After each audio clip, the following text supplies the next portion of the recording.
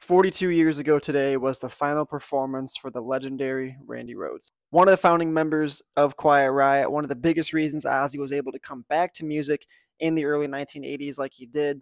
Randy Rhoads had a head on his shoulders that was not normal for a kid at 25 years old. He had everything it took to be a great guitar player, yet still wanted to learn more. And Ozzy knew right away Randy had something special about him. Ozzy doesn't just take people because they're good, he expects some sort of presence to be felt when you see this type of musician, and Ozzy knew right away Randy Rhoads is going to be incredibly special. Oftentimes, I feel like very underrated when it comes to the all-time great guitarist debates. You'll hear Jeff Beck, you'll hear Jimi Hendrix, you'll hear Jimmy Page, you'll hear all these great guitarists, and for good reasons, but Randy Rhoads' name should be in that top 10-ish range. I personally believe when it comes to discussing the greatest guitarist of all time. Speaking of all-time great guitarists, there was some semblance of a professional rivalry between Randy Rhoads and Eddie Van Halen when Randy was alive. Even Ozzy himself addressed it and said there was some sort of rivalry between these two, whether it was jealousy, whether it was who could do more, who could do better.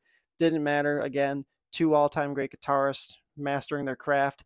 But if there was a debate to be had between Van Halen and Randy Rhoads, who do you pick? Randy's death is still very much confusing, very much like, why did that even have to happen the way it did? But for those that don't know about Randy's death, I'll break it down for you. In between dates in 1982, between March 18th and March 19th, they finished up in Tennessee on the 18th, and they were going to Florida on the 19th. They had to make a pit stop to fix the AC unit. Ozzy Osbourne was sleeping. Randy was convinced by the bus driver, who was also a pilot, to hop in this plane with him and take a joyride per se.